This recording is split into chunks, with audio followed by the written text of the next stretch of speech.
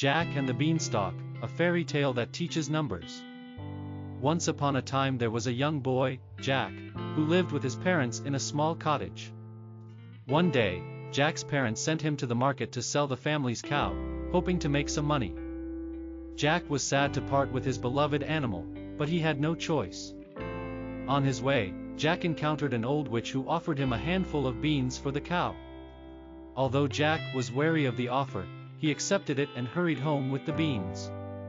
When his parents found out, they were very angry and threw the beans away. That night, a magical beanstalk grew from the ground, reaching high up into the sky. Overcome with curiosity, Jack decided to climb the beanstalk and see what was at the top. He climbed and climbed until he reached the top and stumbled upon an old witch's house. The witch welcomed him and offered him a place to stay. The old witch taught Jack the importance of numbers.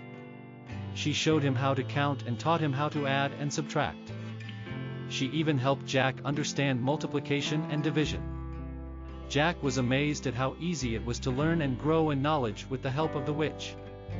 Jack eventually returned home with a newfound appreciation for numbers and a bag full of gold coins, given to him by the old witch.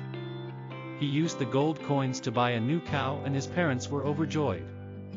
Jack and his parents lived happily ever after, inspired by the magical beanstalk and the old witch's lessons on numbers.